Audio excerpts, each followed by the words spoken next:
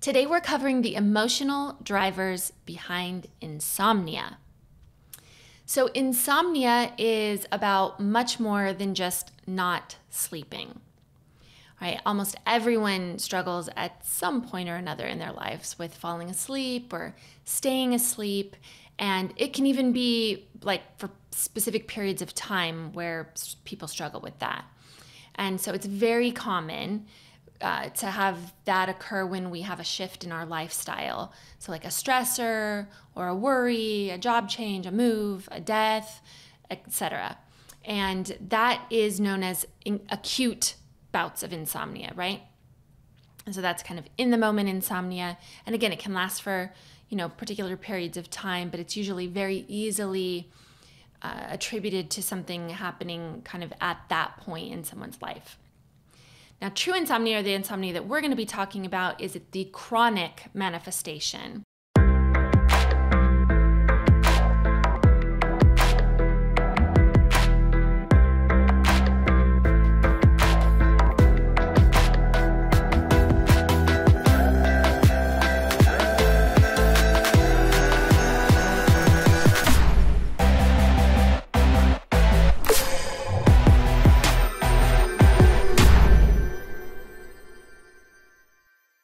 Welcome back to the Mind Change Podcast. I'm your host, Heather McKean. Please take a moment to like, subscribe, and download. It really helps us to continue to create all this great content for you and others, and lets us know if we're meeting the needs of our community. Now, true insomnia, or the insomnia that we're going to be talking about, is the chronic manifestation. And that's characterized by at least 3 months of disturbed sleep patterns. Right? So for many people, it feels like insomnia just popped out of nowhere. But in reality, a lot was happening in your mind and body before you started to do insomnia regularly or chronically. So why didn't you know or notice? That's because the conscious mind had hijacked your brain so that it could ruminate on all the things that needed to be worried about. See, insomnia has its roots in our attempt to control things. So we like to think that we're in control as humans, right? And our conscious mind likes to believe that it is what is actually in control. When the truth is, it's our subconscious mind that actually runs about 95% of our daily operations. And sleep is so important, because it's when the conscious mind actually shuts down and lets the subconscious mind file, filter, organize, and just do all the stuff it needs to do with all the input that has come in from each day. When we do not sleep, it's often because our conscious mind is having a difficult time letting go. It thinks that the way to be safe or to keep others safe is to be on constant alert, constantly in thought, in worry, in conversation about, in rumination about. So the conscious mind, which is our thoughts, thinking about our thoughts, right? The conscious mind believes that to let go would mean they don't care, right? To them, let go means that they aren't worried about their person that they love anymore, or that their environment anymore. So they care by worrying and trying to exert some level of control over a situation. And it just doesn't work. Not only does the worry and the attempt to control not work, but it also exhausts you, and it keeps you in the conscious mind, which is really just you thinking thoughts about your thoughts. And folks, very little change can ever occur just by using our conscious mind. Luckily, at Mind Change, we deal in subconscious change, and we have helped countless people overcome insomnia. So let's talk about some of the additional possible emotional drivers behind insomnia, because we know that control and worry and people who think worry is love or worry is care are often one of the big drivers behind insomnia. But there are some other possible emotional drivers, like you have learned to operate in a state of chronic vigilance, right? And that can come because you have a difficult time letting go and releasing control. And you may have particular proofs and references of like when you didn't worry, or you didn't think about something through, or you didn't think through all the different things that something bad happened, and you linked that to you being the one in control, or if I would have just, and the what ifs, and the thinking over situations again and again and again. That is the act and the work of the conscious mind, where you are really trying to think through every situation and control, and if things will just go my way, and if it would just be this way, and if it would just be that way. And really all you're doing is just rehearsing and rehearsing and replaying, and you're stuck in a conscious thought pattern. And again, that can be a difficult time letting go, because for you think letting go is the not caring or not being responsible. So these people often have also developed a coping mechanism of catastrophic thinking and negative expectations. And that's to deal with past disappointments. Really, there have been things in the past that the way they perceive it now that were painful, and the way they perceive it now is if I would just have thought more, done more, then I could have stopped that from happening. And now you're in a constant process of trying to do that. So another driver can be that you don't trust the process of life, and you have a difficult time relaxing. Again, because the mind thinks if we relax, if we let go, we're not being responsible, we're not caring enough. Right? And like I mentioned before, these people will frequently replay the events of the day, going over what you could have done different.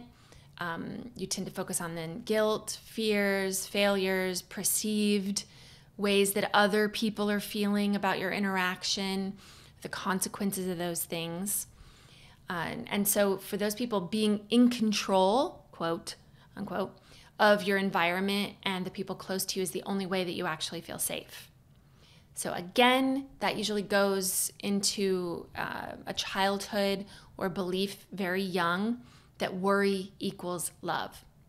So if someone in your life worried about you, they worried about, oh, be careful, or be safer. Oh, no, you shouldn't do this, or, oh, you need a coat, or, just all that way of, and oftentimes it's a maternal worry. And it could be grandparents, and it could be mothers, and it could be, aunties or teachers. And sometimes it can come from men as well. But we perceived that as love. It's very possible that someone in your childhood said, well, I worry because I love you. And so as a child, we believe that. Oh, worry equals love. And we just make a link, boink. And we think then as we become adults that the way to love those people around us is to worry about them, to be in constant thought about them. But oftentimes what we're doing is we're watching them go through horrible things in our mind, horrible made up things in our mind, catastrophic consequences or catastrophic thinking. And we're worrying about all these bad things that could happen to them. But really what we're doing is just making that stuff up in our heads, right? And so oftentimes as well, these over worriers or these overthinkers will end up with family members that are like, like, stop. And they'll actually push away. And they're doing that. What they're pushing away is not the person. They're pushing away the worry and the negativity and the catastrophic thinking. But the person doing this perceives their distance as an even scarier thing. Like, oh no, they're pulling away from me. And then they worry about that even more. And so they try to hold tighter and pull tighter, which causes the person to push back, which just gets the person in their mind more and more and more. And then they are not sleeping because they're just using all of their conscious awareness to continue to think. And again, people, they do not realize that they're doing this. It's so normal. They do it so much that they have no real awareness of the fact that they're in their heads so much. So again, to reiterate, the most basic level, insomnia is a result of being in our heads too much. Control, worry, catastrophic thinking. Okay, so the deeper call of insomnia is for us to get out of our heads and back into our bodies. So when we help clients with insomnia, we're looking for the deeper subconscious programming that is supporting it. Right? So maybe you've got the belief that worry is love, or maybe bad things happen that you never resolved, and so you're on a state of hypervigilance. Clearing those things is very helpful. But we also end up rewiring many of the undesirable and maladaptive links that insomnia often evolves to include. For instance, many people who do insomnia end up with negative associations to their bedrooms or their beds. They may also run through a subconscious not sleeping routine in their minds when they even begin to think about bedtime. For some people, we'll need to go in and actually clear all of those negative associations and habits and adaptions that they created to support the insomnia for it to be able to be so long-standing. For instance, one client that we worked with to resolve their insomnia would come up with a list of to-dos during the day that would keep her busy at night while she wasn't sleeping, right? So really, in one sense, she's just planning to not sleep and coming up with all of these different things to do. So another client that we worked with would begin to feel a mounting dread during her bedtime routine. So with each step, brushing her teeth, flossing, changing into the pajamas, fluffing her pillow, she would get more and more and more anxious as she prepared to get into bed. She didn't realize that she was just reinforcing the insomnia and activating all of the stress hormones in her body right before she was supposed to be going to sleep. And though it can be debilitating for the sufferer, we can usually clear it rather quickly with the mind change method because we are going in and finding the emotional drivers and the behaviors and the beliefs that are supporting the problem.